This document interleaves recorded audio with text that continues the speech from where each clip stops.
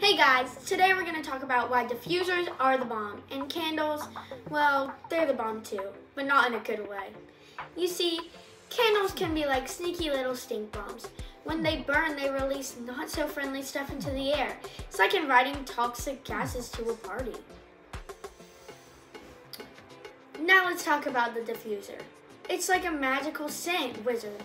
Just add some water and a few drops of your favorite essential oil and voila! Instant incredible scents. That lavender scent is like a lullaby for my nose. And guess what? No sneezy, coffee, or smoky surprises. So next time you want your room to smell amazing without the toxic trouble, remember, diffusers are the true scent superheroes. Stay fresh, my friends.